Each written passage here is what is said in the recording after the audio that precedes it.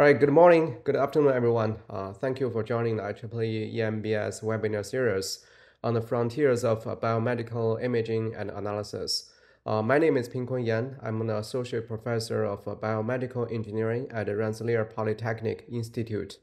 I'm the vice chair of IEEE BIP Technical Committee, which is the organization hosting the webinar series. So our guest speaker today is Dr. Shekoofeh Azizi. Together, we also have Professor Jiwang from Rensselaer Polytechnic Institute, who is very well known as a pioneer in AI in biomedical imaging. So Dr. Azizi is a senior research scientist at Google Research, the brain team, now part of the DeepMind. She completed her PhD at the University of British Columbia, Vancouver in 2018. It was my privilege to work with her during her PhD on diagnosing prostate cancer from ultrasound images with machine learning techniques. Dr. Azizi's research concentrated on developing simple and efficient machine learning algorithms that are broadly applicable to a range of computer vision applications. Specifically, over the past few years, she has been focused on developing methods to accelerate the translation of AI solutions to clinical impact. I'm sure you have seen that she authored quite a few Nature publications recently. Her work has been covered in various media outlets and recognized by multiple awards, including the Governor General's Canada Academic Gold Medal for her contribution in improving diagnostic ultrasound. So it is our great pleasure to have Dr. Azizi today to speak about her latest research on exploring foundation models for generalist biomedical AI. Without further ado, let's welcome our speaker. Thank you. Thank you so much for the kind introduction. It's a privilege to be here, and thanks for inviting me here. So today I'm gonna talk about exploring foundation model for generalist biomedical AI. But before jumping basically to the topic, I want to open up with this important question that usually I'm asking people, that why we are all of us here, and why we are all interested in this topic of medical and AI. And for me, I'm guessing that it's because most of the people that are working in this space, they are pretty much believer that AI can totally transform medicine and the way we basically practice medicine, and it can help us to improve healthcare and improve lives of billions of people, and basically make them healthier. So we know that it's clear, basically, based on all of the activities that's been happening over the past few years, that the opportunity that we have here is immense. For example, scaling up imaging powered by AI can basically avert millions of deaths caused by cancer. Or we have studies that you're showing that using AI we can catch diseases like TB, which are basically worst deadliest killer very early on. So all of these things are great. We have huge potential for patient impact using AI. And we know that it has been tremendous interest in applying AI also for medicine and health. And this interest has been spanning basically industry research labs such as Google, DeepMind, or government-backed organization and in academic institute. And over these years, we've been looking at a range of application. For example, at Google, we develop method that they can help clinicians to detect breast cancer more accurately than ever, or help people better understand their skin conditions, and help researchers sequence genome more precisely than ever. And but all of these methods, they've been developed in an isolated fashion. And one of the most interesting characteristics of such development is that AI and AI solution has been fairly accessible to everyone. I can argue that like most of the students right now in their high school, they have access, they have easy access basically to resources to train models and like learn most of the methods such as any deep learning expert that is like sitting basically maybe at Google or anywhere else. So to give you like a more solid example of like what we are like talking here and like the amount of progress that we had over the past decade, we can see that like if we go and look back the type of publication that we have, given the widest interest, what we are seeing is exponential increase in the number of research papers that we have at the intersection of AI and healthcare in recent years. We have 100 times increase since 2014, which was the time that I started my PhD. Last year alone, we had around 20,000 publications in this space, which is a huge number. And we have many scientific papers, but translation of these methods to product has been very slow. And we can see that we don't have like real world clinical impact out of all of this publication and research that we are doing. And this real clinical impact has been rather slow. In fact, we have very few medical AI products that has been used in hospital and clinical setup basically. And there is a very important number here that like for digital health, investor has been spent more than $100 billion since 2010 to activate effective digital health. And still there is not a single generational company here or any product that has even thousands of users, let alone millions or billions of users. So most of the AI system that we've been developed so far are not really ready for real world clinical application and to be used at a scale. And beyond multiple factors that has been like played role for the slow adaptation of AI models in clinical setup, including regulation or market. From the technical point of view, if you want to look at the models that we are designing, I believe that there are a few technical key challenges that they are like still remain unaddressed. One of them is generalization, which means the ability of the model to maintain a stable performance under distribution shift and rapidly adapt to new environment using minimal supervised data as possible. The second one is reliability of AI model and AI solution that we are designing, which is the ability of the model to say accurately when it doesn't know things and backtrack human in the loop to avoid any mistake. And the third one is around interactivity and expressivity of these models. And interestingly, this interactivity has been totally neglected area in AI research for medical up until a few years ago.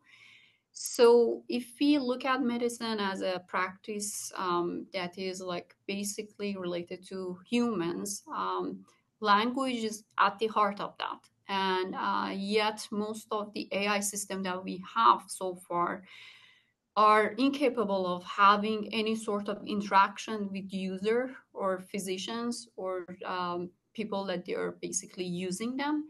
And most of this lack of interaction directly leads to frustration, mismatch of expectation, and in turn prevent effective and more broader uptake of AI in real world clinical workflow. So luckily for us, fortunately, we had, while all of this progress that has been like happening at the intersection of AI and medicine, It has been a major trend and uprising around foundation model for medical AI in the last few years. And that basically resulted in emergence of a new paradigm, which really offer us an opportunity to rethink and redesign medical AI from ground up, ready for development at a scale with the feature and capability that you're like desired for that scale. So to give you a quick summary of what is the foundation model, the way that I like to think about foundation model is that these are like models that they are larger scales, trained on large data set and corpora with broad data, and like usually using large compute and often using self-supervised learning objectives. And this model, it has been shown that they can be adapted to a wide range of downstream application easily. And well-known example of such models are family of large language models that for sure you have been like dealing with them past year. It could be like BERT, GPT, ChatGPT, GPT-4, or bunch of like Google's large language models such as T5, Palm model, and we have in the vision space we have vision transformer models that has been trained on large corpus of data.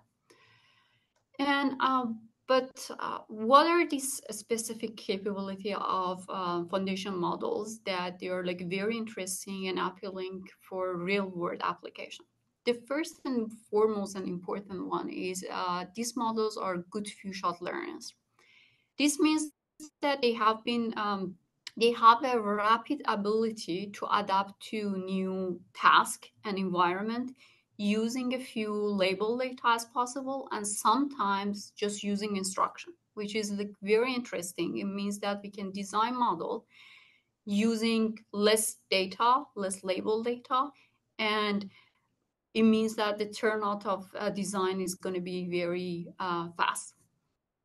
The second one is that they're good generative models. So they have impressive generative capabilities, such as text to image synthesis, generating high quality reports and notes, and beyond that. This can enable effective human AI interaction and collaboration directly. And the third one is reliability of this model. Such large model, when trained using large scale training process, they lead that the calibration and auto distribution performance seems to improve.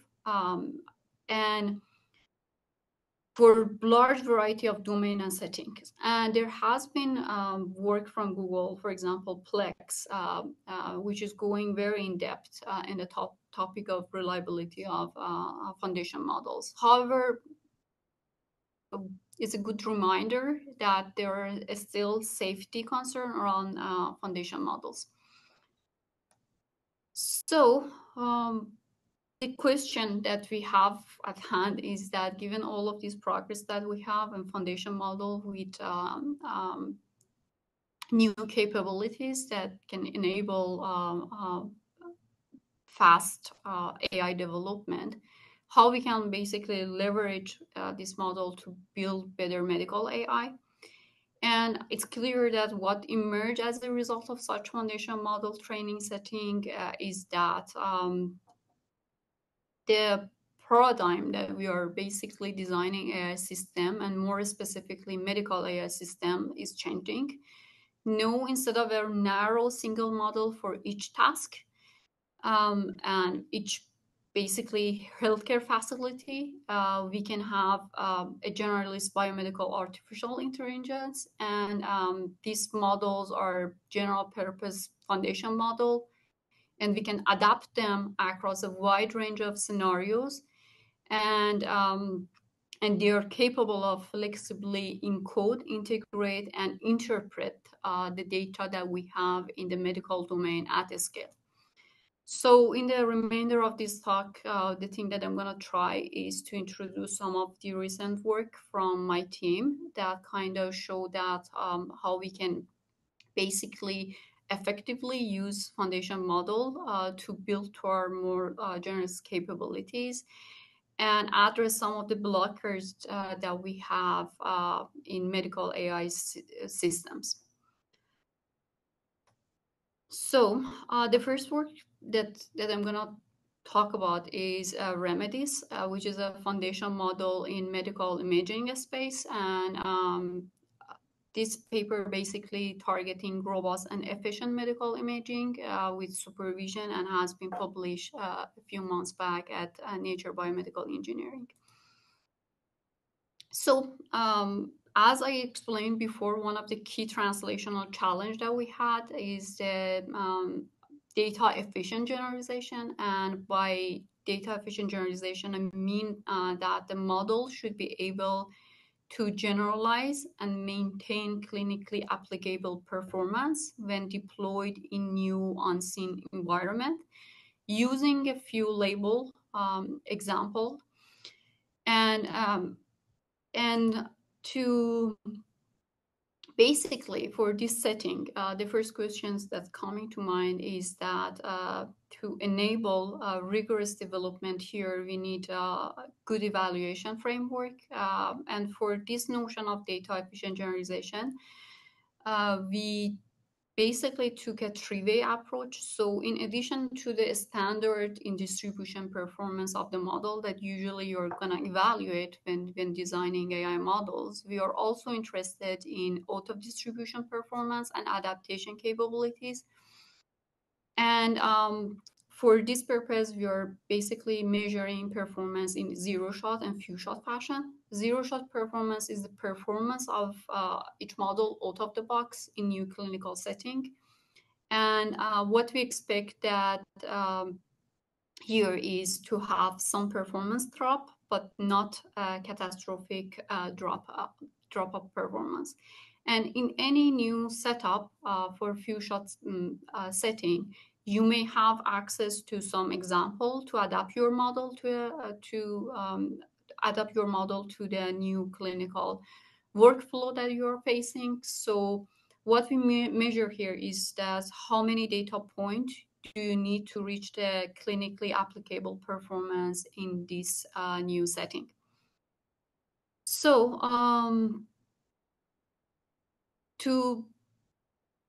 to do this evaluation better, we consider multiple imaging modality and task, and this medical task spanning from dermatology, retinal imaging, chest X-ray interpretation, and pathology and mammography.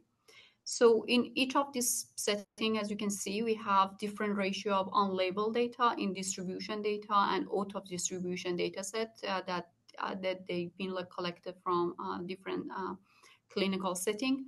What we encounter in each of these imaging tasks is a complex combination of distribution shifts. So this includes new technology shift, population shift, which can basically arise from going to a new state or country, or behavior shift, which is usually due to workflow change. And to give you an overview of the method and how Remedies basically is working, Remedies leveraging a combination of large-scale pre-training on natural images, followed by another step of intermediate self-supervised learning on unlabeled medical data. We use this combination to build up a strong foundation model, basically, because we want to basically getting exposed to broad data, both clinical data and natural images. And building this foundation model, we can get that model adapted later using minimal label data requirement in the new setting. And this is usually working because using billions of images available on internet, you can learn very strong visual representation and adapt these general foundation models to the medical domain using available unlabeled medical data using self-supervision. And this is very simple but very effective combination, and can reduce the need to basically any task-specific label medical data significantly. To give you like more detail of what's happening inside remedies, one of the aspects of the remedies is self-supervision, which is a very important component. And we primarily use a simpler method as our backbone, which is maximizing the agreement between different augmented crop via contrastive learning. And but this recipe is basically very much compatible with other self-supervised method, which I will show you the result on that later. In terms of the result and the performance of remedies, we first establish a strong supervised baseline, which is a model trained on 300 million natural images without any intermediate self-supervision on medical domain. This strong supervised baseline has been shown to be the best in class for transfer learning over the past few years. When we compare our method to this supervised baseline, we observe across all of these six tasks that I mentioned and modalities that we are targeting, there is a strong improvement for distribution performance indicated by this bar graph in the left side of each panel. Blue is remedies and orange one is the baseline, a strong baseline as I explained. And in addition to in distribution performance, we observed that there are a significant improvement in zero shot and few shot auto distribution performance. Blue line, which is remedies, is consistently above the orange line, which is a baseline. And even when you are increasing the number of sample used for adaptation and retraining, remedies has a better performance and keep that performance up during the training. And also we can say that see that like with further analysis that remedies is pretty much like generic and compatible with any contrastive supervised learning strategy.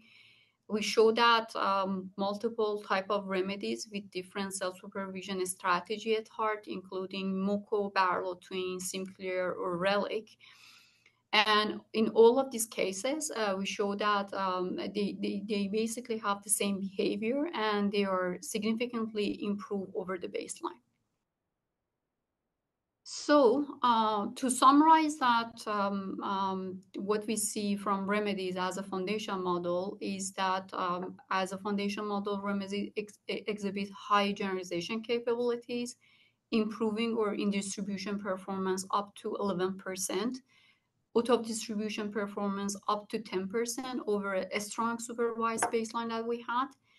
Remedies also lead to a strong data efficient generalization of medical imaging AI. You can reach basically clinically applicable performance by using only 3 to 100 times less data in a new setting, which is a huge deal. What I mean by clinically applicable is something that allows us to confidently deploy the model in real world. This could be a performance matching human radiologist or a clinician and such.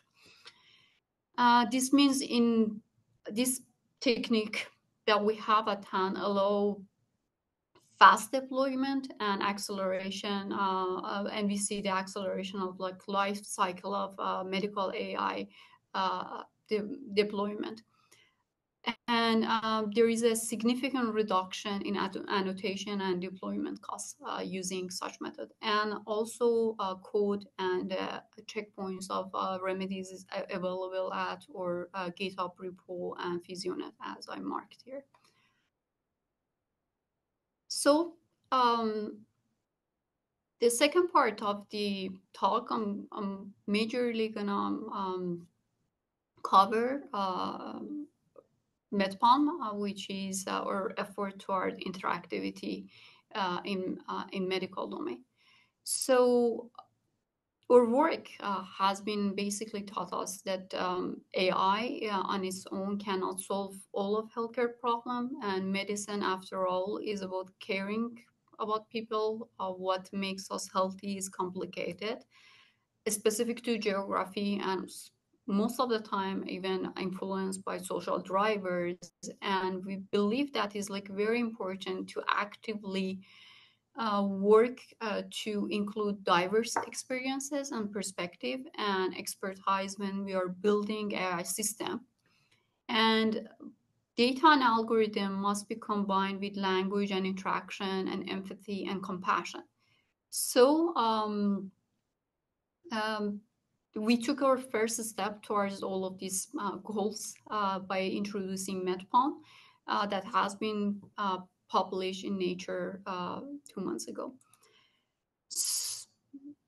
With the goal of making AI model in medicine to be more effective and more helpful and also safer using language and interactivity, we started to work in the space of basically language for medical purpose. And the first step was to basically moving toward rethinking conversational AI system by introduction of MedPalm, which is a Google's flagship large language model designed to provide high quality and authoritative answer to medical questions. To give you an example of like how MedPalm is working is and can basically help customers or physician, you can imagine a medical assistant that can be used to answer medical questions or concern, such as like what is the best cure for typhoid, or can stress cause a nosebleed, or can hair loss grow back, and many more questions similar to this. And why this is important, you can imagine that answering medical questions basically implies that you can have models that encode medical knowledge. And LLM for science and biomedicine indeed been a very active area for the past 2-3 years. This basically graph showing the timeline that we have with the introduction of the basically BioBert back in 2019. And we have multiple efforts to basically introduce NLP capabilities for scientific texts and biomedical and clinical tasks. And for clinical tasks, the use of US medical licensing exam multiple choice question as benchmark been a usual practice, where the pass mark for a new doctor in this exam is often around 60%. This question has been considered a grand challenge for AI system because answering this medical question means that you need to recall medical knowledge and apply logic to identify the correct answer that we have at hand. And despite years of effort from leading AI labs around the world, performance of the most of the model in this challenging task been plateaued around 50%. And last December, by introduction of MedPalm, designed by our team, we basically see the first AI system to exceed the passing mark on this exam and reaching the performance like 67%. This was the beginning of the journey, basically, and pushing this boundary in March 2023, we introduced MedPalm 2, the next evolution of MedPalm. And MedPalm 2 is the first AI system to perform at the physician level in answering medical licensing exam question and reaching the performance of 86%. So both MedPalm and MedPalm 2 basically has been trained on top of Google's foundation model, relying on few shot capabilities of such models. And moving from MedPalm to MedPalm 2, we bridged the gap that you see in performance by basically performing like multiple type of method and combination of improving the LLM that we've been like using from Palm 2 versus Palm. And we've been like basically doing extensive medical domain fine tuning using different techniques that some of them they are parameter efficient techniques, some of them they are relying on more resources. And to train MedPalm, we worked with a panel of clinicians across the US, the UK, and India, and we basically took a set of representative answer for question that we have from this panel of clinicians, and then aligning and tuning our model to produce answer that they are more look like clinician answer. So we asked doctor to provide answer, and we're pushing the models to produce similar answer and basically mimicking the behavior and the style of writing the answer. So here you can see that some of these basically representative answer that we've been collecting from doctors. And so there is a question, there is a answer that is coming with that question that sometimes could be very long, sometimes it's shorter, but most of the time they are like very comprehensive answer to the question that we have. In addition to the tuning technique, we also leverage a new basically prompting strategy called ensemble refinement. And in a nutshell, in this method, we leverage LLMs to improve itself by producing multiple reasoning paths for a majority voting procedure. So we have like two stages. Basically, you're giving a few short chain of thought prompt to the model and a question, and the model produce multiple possible answer generated using temperature samplings. And for example, each generation can be involved explanation and answer for a multiple choice question that I explained. Then the model is conditioned on original prompt question and the concatenated generation from the previous step, and is prompt to produce a refined explanation of the answer. This is basically a form of generalization of like consistency method, and you can imagine a plurality vote procedure here. So we use LLM to improve itself. Beyond the multiple choice question that I explained, which been like a huge benchmark over the past few years, what we are basically really interested in terms of LLM for medicine is that to have long form answers and to be capable of providing long form answers to question in a safe manner.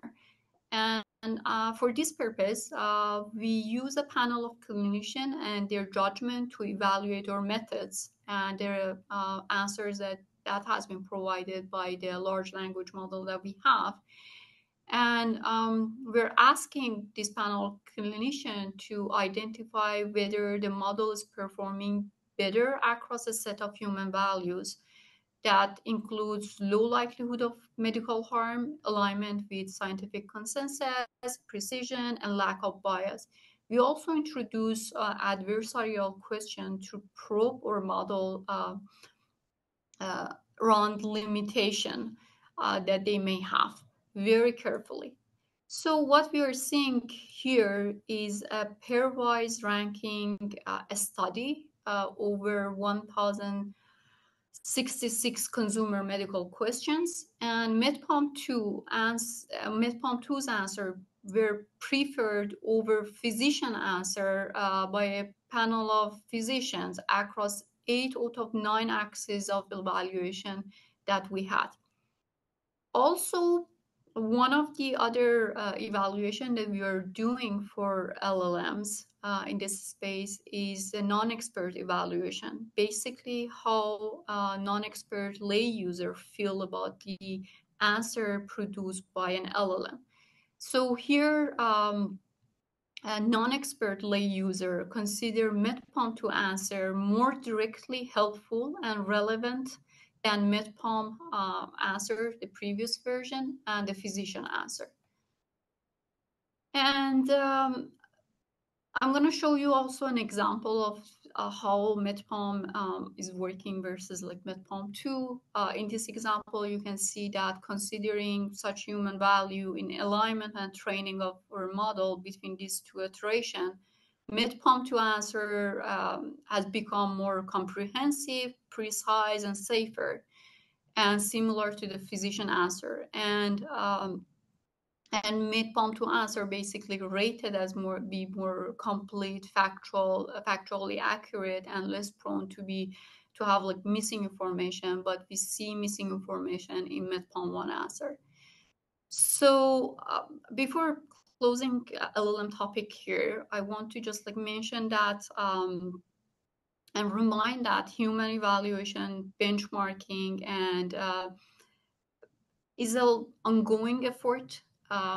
We need to work towards designing benchmarks that are more effective. We saw that USMLE as one of the challenges that has been around for many years right now is saturated. There is a huge room for improvement of definition of each measure that we are considering here and each of the axes, and also having a retrospective study in the space to basically probe limitation of this model better. And on the last part of the talk, I'm gonna speak about multimodal capabilities and how we are basically moving towards more generalist capabilities here. Despite significant progress that we had in biomedical AI, we know that most of the AI models that we have in this space they are basically unimodal single task systems. But the reality is that medicine is inherently multimodal, and data that we're dealing with them spanning rich modalities, including text, imaging, medical records, genomics, and more. And clinicians also often use and interpret and make diagnoses based on a wide range of data provided to them. So if you envision a world in which this AI system eventually to be used by patients and doctors, we should actually head towards a fully generalist and interactive AI system. You can imagine an AI collaborator that can help to interpret and make decisions based on any kind of data that we are entering into the system, and at the end of the day also communicate the result through text or audio. So MedPalm-M or MedPalm multimodal was the first demonstration of such generalist model with these capabilities. And MedPalm-M is a large multimodal generative model that we introduced a month ago that is capable of flexibly encode and interpret biomedical data, including clinical language and various imaging and genomic data, with the same set of model weight. So we have a single model that is capable of handling everything at the same time. This single biomedical AI system that you see is multitask and multimodal, and basically is capable of performing 14 different tasks, including medical image classification, medical question answering, visual question answering, radiology report generation, and summarization, and also is capable of handling genomic variant calling, as I'm showing in this graph. What is at the heart of MedPalm-M is that in reality we use three Google's foundation models at the heart. So we have a pathway language model, PALM model that I talked about it earlier. We have vision transformers, which are a foundation model for vision, and we use basically their extension of transformers for visual data, such as image and video. And we built basically MedPalm-M on top of a PALMI model which is a multimodal language model that can process sequence of multimodal input, including text, vision, and sensor data. And PAMI basically and interestingly has been designed to control robots, but we are basically adapting this large model to the medical domain using data that we have at hand for each task. And for most of this foundation model, we are not only inheriting the model architecture as they are like pre-trained model, but MedPalm-M heavily rely on general domain knowledge that has been like encoded in their model, in these models parameter, and basically we are activating a lot of capabilities using few shot methods. So to enable progress towards this overarching goal of like having a generalist model and fine-tuning and alignment of the foundation models that we are like looking at, we introduced multi-med bench, which is a benchmark spanning 14 diverse biomedical tasks, including question answering, visual question answering, and so on and so forth. And the benchmark that we have at hand is basically includes 1 million data samples from a diverse range of medical imaging, basically modalities, pathology to different type of X-ray, CT, so on, and also multiple other textual data. Such as radiology report, medical question answers, and visual question answer, which are basically paired of the a medical image with a question and answer. And this proof of concept of generalist model, in terms of performance, you can see that MedPalm-M, which is basically denoted by this shaded blue area, is competitive with or exceed prior state-of-the-art result from a specialist model, which we are like denoting them by red line here, on all of the tasks that we had in our benchmark. And interestingly, MedPalm-M achieved this using a single set of model weight without any task-specific customization. So in addition, also we are looking at human evaluation of MedPalm-M generated radiology reports, and we can see that a radiology report generated by MedPalm-M preferred over human-generated reports over 40% of the cases that we had. And basically, this is suggesting potential clinical utility. But we need more improvement here. And one interesting thing is that we're also observing some emerging capabilities, including zero-shot generalization to new tasks, that concept that we never basically trained a model on them, that I'm gonna talk about it in a minute. So we can see that basically large MedPalm-M exhibit zero-shot chain of thought reasoning capabilities in identifying and describing TB-related finding in chest X-ray image. This is a thing that we never basically trained a model, but the way that we are approaching this is we are instruction tuned. We are giving the instruction to the model to basically start to explain that, like, what are the TB-related finding that it can see in the chest X-ray image that we have. And the model is prompt with a task-specific instruction and in a text-only exemplar to generate a report describing finding in the given X-ray image, as you can see. And we have 3 different sizes of the MedPalm-M model, and a larger one basically starting to produce a result that they are acceptable and like more concrete.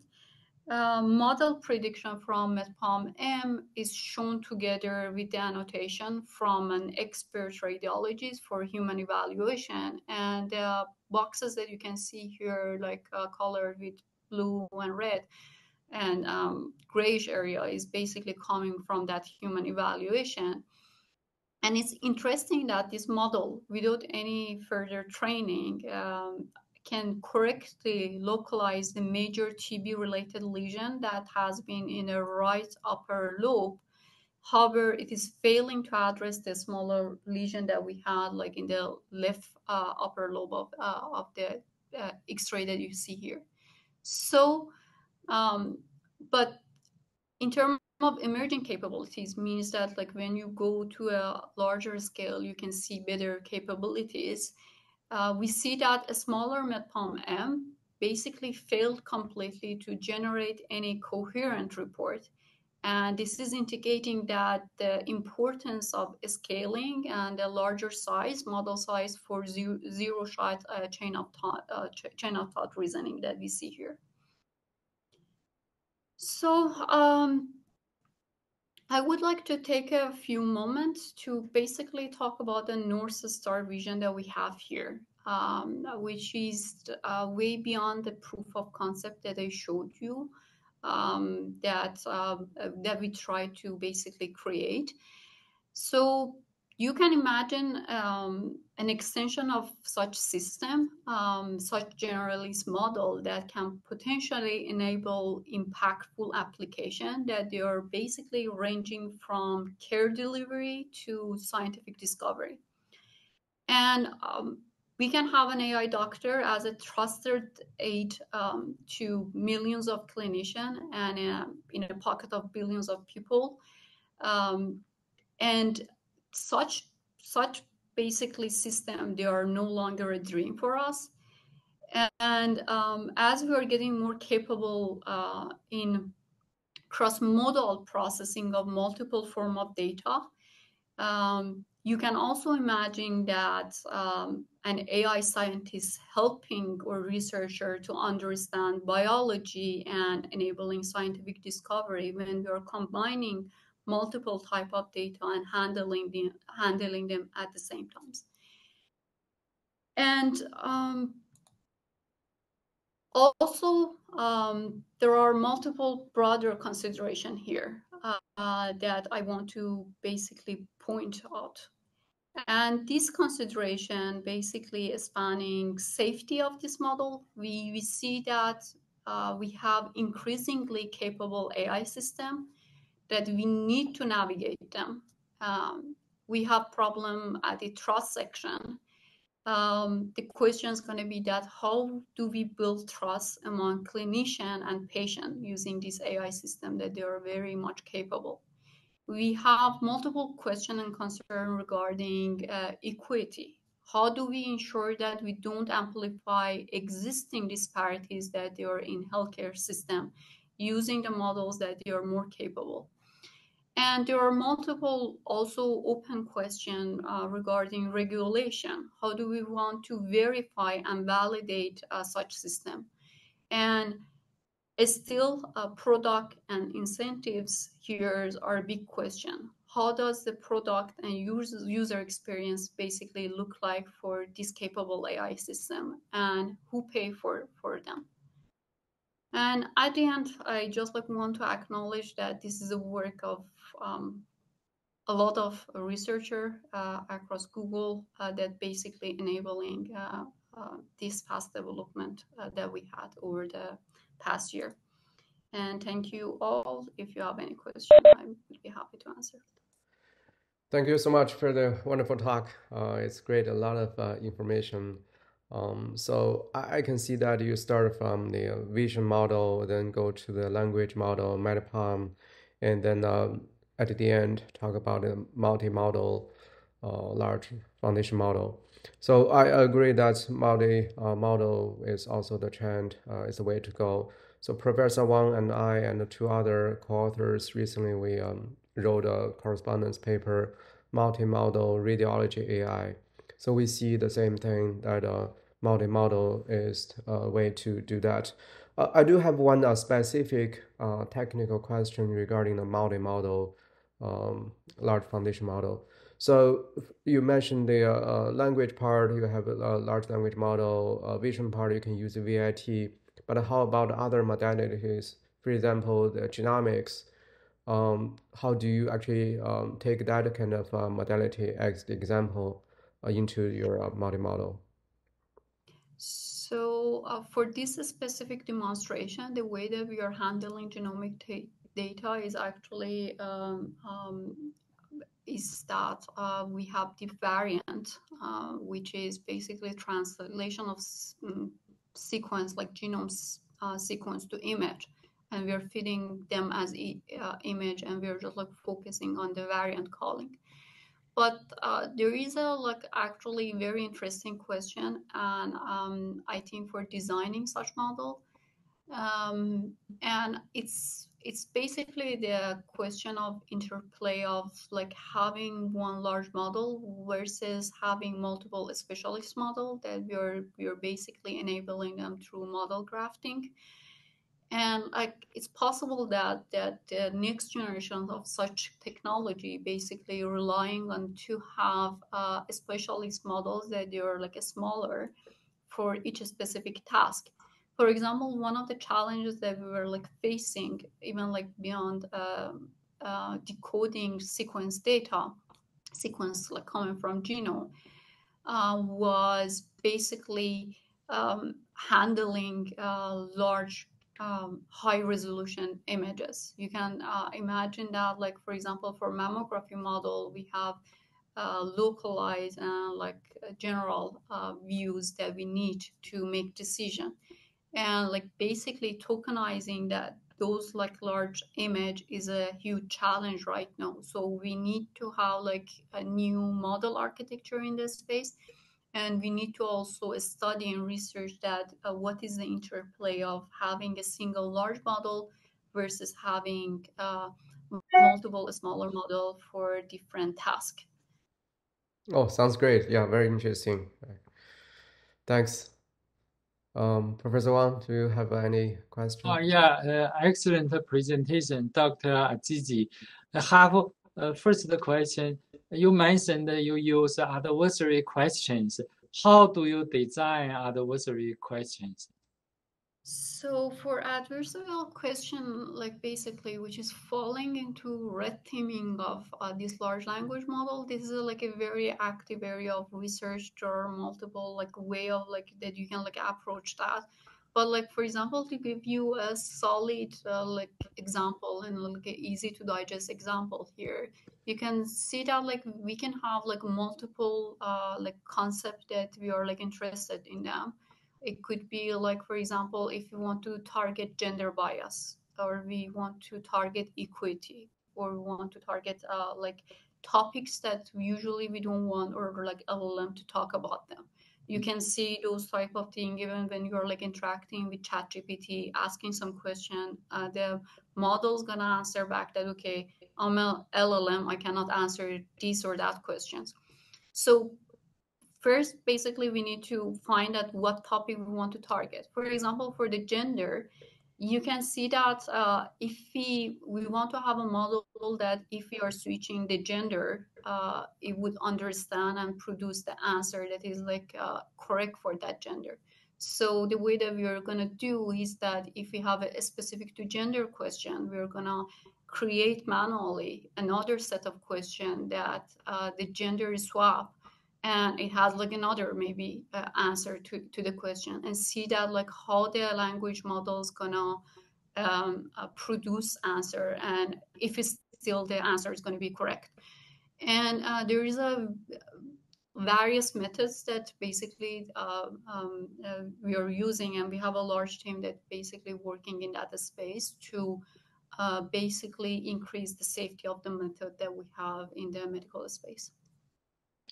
Okay, I see several questions here. My last question, and you mentioned I'm very interested in the technology. You call it sample refinement. And it's very interesting. I guess very effective. Have you ever considered you use multiple large models, similar models, to do ensemble refinement at a larger scale? So basically, we never like tried that. It's going to be like this is falling basically to ensembling methods basically.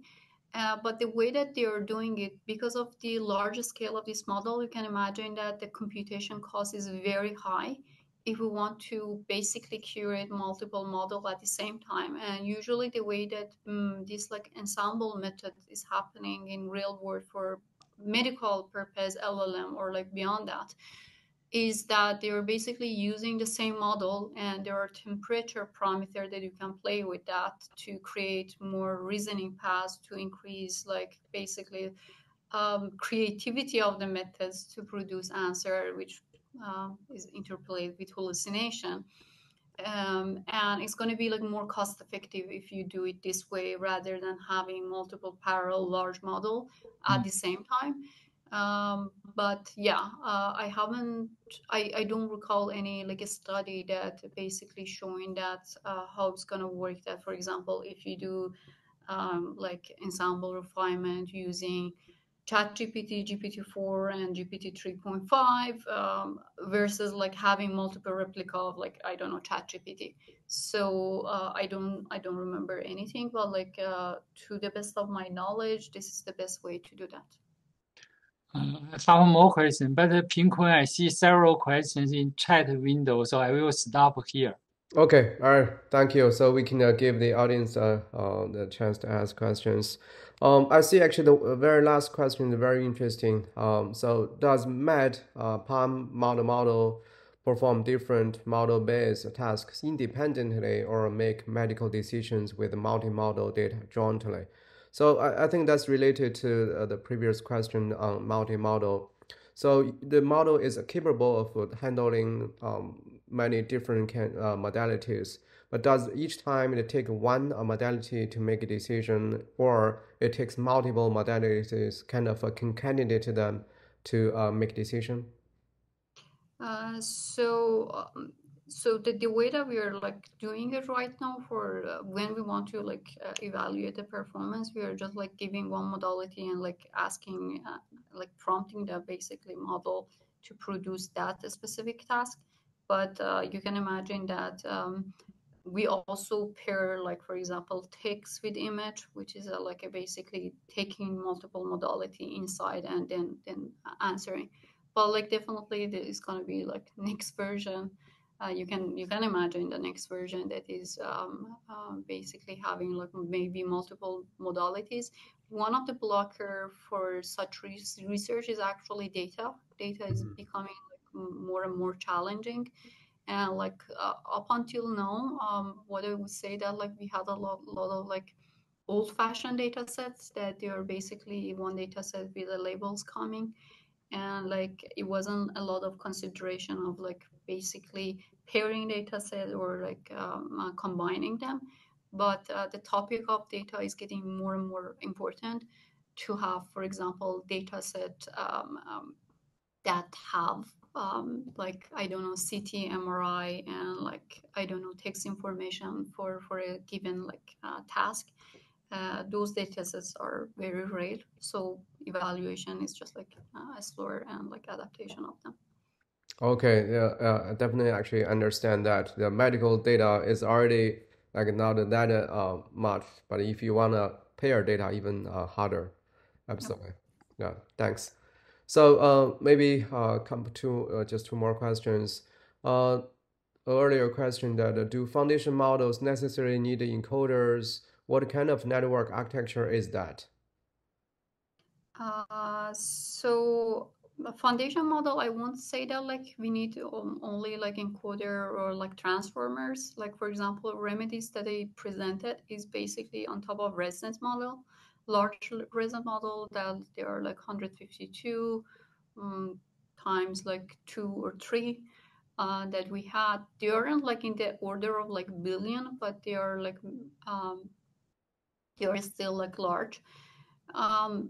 vision transformer models that they're generally like larger, and so they are basically transformer-based model, encoder, decoder, and so on. So I would say that like the most important characteristics of these like methods is that you're enabling self-supervision, and it means that you can basically digest a lot of unlabeled data and just like learn the representation that is like inside the data. The architecture is not important. The objective that you're using to train this model is like more important here. That, for example, it could be contrastive learning, which is a major like trend of like self-supervision. Okay, great. Thank you. So one quick clarification question. Why isn't MedPalm2 used as the large language model in the MedPalm model? MedPalm. Yeah. The reason was that basically we wanted to have the first demonstration in a way with like minimal like modification, and like Palm-E was based on Palm model, which is like an older version, and Palm-2, which is like the newer model, has been like basically recently released. So we couldn't have like a lot of like development on that, and it was like basically introduced after the start of the project. But definitely like swapping that is gonna like improve the capabilities, language capabilities that we have inside MetaLab. Okay.